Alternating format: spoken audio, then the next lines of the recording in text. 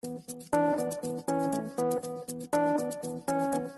we have here is a complete base station, and what we're demoing is actually a LTE-Advanced based small cell base station. So we're deploying, or our customers are deploying, LTE small cell base stations now. Large volumes of these are being used in Korea, in Japan, and there are trials going on in the US and in Europe for LTE small cells. But of course, the technology always moves forward. There is a new release of a standard coming, and operators must be planning ahead for that new release. And that's what we're showing here.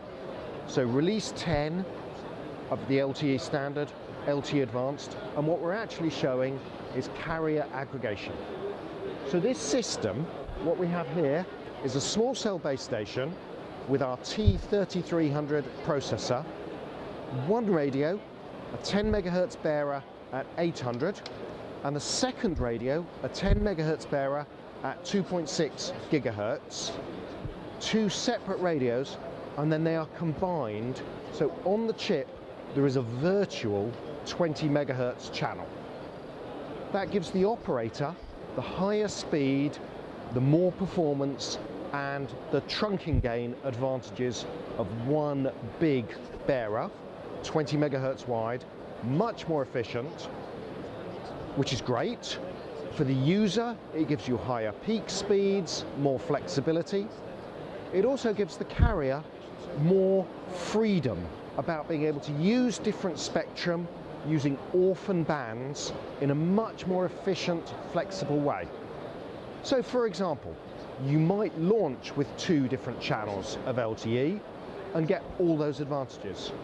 Or perhaps what you do, since we can support dual mode, 3G and LTE on the same chip, you deploy your base station, one radio running LTE at one frequency, a separate radio running 3G at a different frequency, a dual mode baseband, and then 2 years in the future, you refarm your spectrum, you turn off that 3G use case, you migrate everyone onto LTE, and now you can use that same base station, that same radio card, that same spectrum, but you're taking advantage of it for LTE.